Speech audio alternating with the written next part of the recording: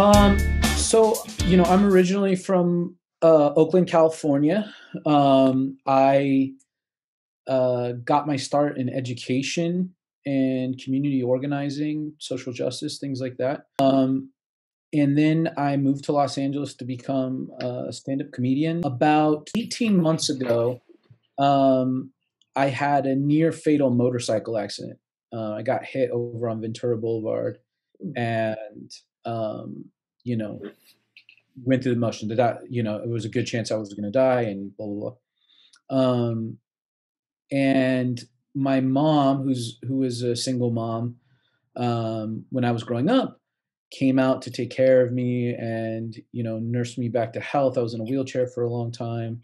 And, we got closer, like, yeah, obviously I had become an adult and, um, you know, whatnot. And then about 3 weeks after that point, I'm sorry, 6 weeks after that point, she got diagnosed with terminal cancer.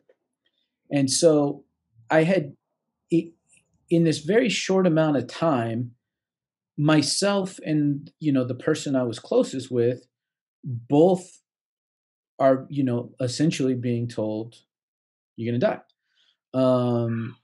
And this really put a thought in my mind, put a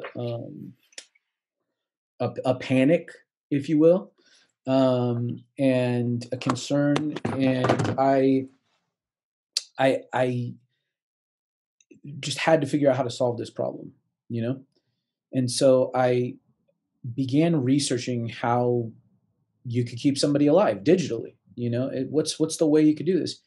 And as I researched, there wasn't anything there.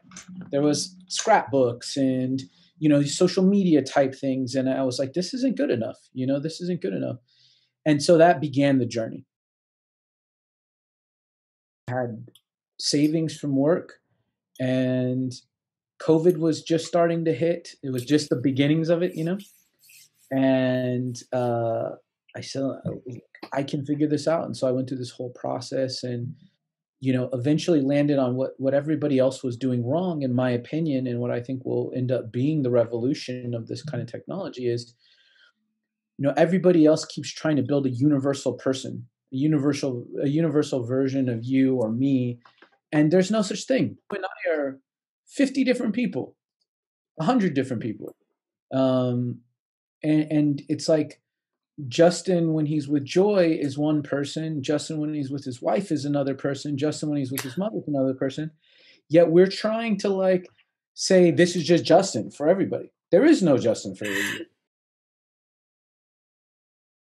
So, and I just want to acknowledge to the listeners, I understand it's scary and different. Other people are trying to do stuff with images and videos and recreate this and recreate that. What I really focused on, what I realized was, you know, what is it most I would miss about my mom when she goes? And for me, it was talking to her, it's communicating. It's call your mom, ask your mom a question. You're having a hard day, call your mom. I said, who gives a shit if it's a great video image and her voice sounds right and blah, blah, blah, if her personality is not there? And so what we do is we archive the conversations between me and my mom, all the communications, text messages, phone calls, video calls. And then we take those and we run proprietary algorithms through them and we figure out what the dynamic of our relationship is. So even if her virtual avatar or my virtual avatar, when one of us passes away, doesn't know the answer to a question, our personalities will be right. The dynamic will be right. So for my mom, I'm like, "Ma, what are you talking about right now? I don't know what you're saying." Like that's a more appropriate answer than, "Yes, I remember this thing from 1999." Like no one wants to hear that. No, no. But if I mean, and you're from Brooklyn, so like if you ask somebody you care about from back home, hey, remember this thing in high school? And they're like, what are you talking about? That's what you expect, not the exact answer. We're mapping personalities. We're figuring out digitally how to recreate people's personal dynamics, how their personality shows up with an individual? So that's a great question, and it's the simplest thing in the world for the user. You communicate like always. So the Uve app is a messenger app like all the other ones. You can text, make phone calls, make video calls. You do your normal thing. That's it. That's all you have to do. There's no like special recipe, blah blah blah blah blah. That's we take care of all that. So you go about your daily life. You move your communications over to you for the people that you want to preserve, and done. We have in-app purchases where you can help speed the process along. In cases like with my mom who has cancer, um, I was like, okay, well, what if we don't have enough time to get enough communication in for the algorithm to really work? So you can do personality assessments, you can do activities together, you can do tests together. Those are all coming into the app as well to help move the process along. And the other cool thing is you can see the process. So like we have like an indicator that shows you like what level your avatar is at with this person. So and as you do things, as you do activities, or as you make more phone calls, you have more conversations, you'll see it grow and progress. It gives you idea of how quality it's going to be as you go. However you do it now, Just if one of you passed away, that other person would be there in the group function digitally, just like they always were. And beyond that, if that seems crazy, we're also developing and have patents on augmented reality. So ooh, you could put on a pair of like augmented reality glasses, and be at an actual family function, and that deceased person's there, they're interacting, they're talking, you can hear them, they're sitting at the table with everybody, and it's just like they were never gone. I grew up poor. I grew up in a rough household. I grew up in a working class neighborhood. Um, and I had to kind of fight my way up to everything I had, honestly, everything I accomplished. And so when I was looking at my mom dying, and you've had this experience, it's the worst thing you can imagine. It's the worst thing that you can picture. It's something that every person fears almost their whole life. Like, um, and for me, whenever I was afraid, I fought. So I'm like, big dude's cornering me. Well, I'm gonna fight because I'm not going out like this. That was always my mentality. You know, you want to fire me from a job? Well, just wait and see. Like I'm gonna, turn this around, and you'll have to give me a raise afterward. This is always my mentality. When right. negative stuff approach me, and that's very much, a cultural thing of like, you know, people joke about like come from the school of hard knocks, but it's for real. There's people in this world who get knocked down a lot, and if they make it, and they make it out of that, then life is a lot less scary. And so for me, like I was like, oh, I know what it's like to be scared like this.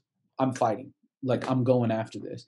And it's amazing. Like when I first started doing it, people were telling me I was crazy. I mean, they're like, "You're loco. This is crazy. What are you talking about?" And I just kept like, it can be done. I can think about it. A Mm, personality is like this, a personality is like that. I started doing research. I have a background in psychology. I'm like, this is this, this is this. Why can't we do this? I don't know. Like, then I start talking to engineers and they're like, oh, it's too complex. And I was like, no, it's not. Look, if you just do like this and like this, and like, huh, oh yeah, I guess that kind of makes sense. And then I just keep getting smarter people and smarter people. And I'm like, yo, I don't understand how to do this. I'm not a programmer, but I bet you do, because here's what I want to do. And then I find one person who could do this, one person who can do that. And before I knew it, all of a sudden people are like, oh, we could have this ready in 18 months. And then it was, we could have this ready in 6 months. And then all of a sudden, people are like, you'll never get people to invest in that. And all of a sudden, people like, as we get moving, as patents start getting granted, which is so hard, people start perking up and being like, oh shit, like he's got some of the top data scientists in the world working with him. And the US government just said that no one else has this idea, not the big boys, not these folks over here. And then all of a sudden it starts kind of compiling on top of it, off of it. And so now for me, my mind naturally goes to like, this is done. We're doing this. It's happening. It's going to occur. Now I'm already start thinking about next steps. The biggest next step is using the proprietary technology we have is uh, really taking it to the next level to power lots of new technology. So eventually, I envision a world where, we can replicate human bodies through robots. You see these robotics that are occurring now, and they're getting more and more real, more and more. So what if we could take our technology where you have this very authentic version of this person, and you're able to put somebody's deceased husband into an animatronic, robotic, lifelike person that talks, walks, whatever, and it's being powered by a very authentic personality. Brings us to this point where you're like, is death even real anymore? You'll be surprised. So one of our executives in business development, he's a doctor of theology. He's a devout Christian, very close in the spiritual community. Our CMO holds church in her backyard. I was raised very, very religious. We don't see it as replacing a soul, usurping God, or changing that. What we look at it is really simple.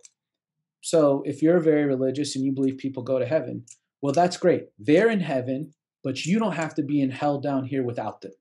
They're still here. So their soul's off in heaven. They're doing their thing up there waiting for you, but you still get to have conversations with them every day and be comforted knowing that this is authentic. This is what they'd say. This is how you guys interact. And the other thing I say is, you could give me the greatest naysayer in the world and the most freaked out person in the world, and I lay it down in the most simplest of terms. You may not want to have a conversation digitally with your deceased loved one, but I guarantee you, in the moment when you lose them and when you're processing that, if I gave you the option, you'd want to keep the option. You'd want to know you could. Even if you're so like, this is weird, it's freaky, it's creepy, knowing that you could, no one's going to say no to that. I just don't believe I couldn't, you know? Um, and so for me, like a lot of what we're doing in our first phase for our users is get that information to us, start those communications, do the in-app, quizzes and assessments, because it'll leave you the option. It'll always give you the option. If you give us the building blocks, and we can just hold them for you. And so even that, I think, will be a huge comfort to folks who are like, no, I don't want to digitally communicate. I'll know in the back of my head. But we feel very strongly that 99.99% of people will say, but leave me the option. I applaud you for this. I think this is brilliant. And it does take a long time to get a patent. So you should be really proud of yourself for that. Yeah, thank you so much for all those kind words. We actually got our first patent in under 9 months. And then we got our second one in under 12. Wow. So we're cooking with fire. One thing I do want to say is you absolutely hit it on the head. I think it gives people tremendous peace knowing, like, when they're dying, that they'll still be able to be around for those that they're leaving behind. That like people aren't going to be lost without them. They'll still be there. They'll still be able to give their input. They'll still be able to be there on their wedding day. My mom, I'm going to get emotional right here. My mom went in for radical surgery 6 weeks before I got married. And, one of her biggest fears was that she wouldn't be at my wedding, and she wouldn't get to see me be a dad, and wouldn't get to see me have kids and talk to her grandchildren. And now, knowing that she will, no matter what happens, like my kids will know her. Yeah. They'll know who she is. She'll be able to give them advice. She'll be able to keep giving me advice, keep guiding me. I think that takes a huge part of the fear of it, of, what that entails. And I think as we progress as a society and as human beings in general, we'll really start a question of, like, what is this whole concept of consciousness? The brain's a gigantic computer. So we're just looking at the different parts and components and neural pathways and we're trying to recreate it, and everybody's in a race to do this. And I think what we're doing is very unique in that we're not looking at the hardware, we're looking at the dynamicism of the hardware. And that's what I think is really cool.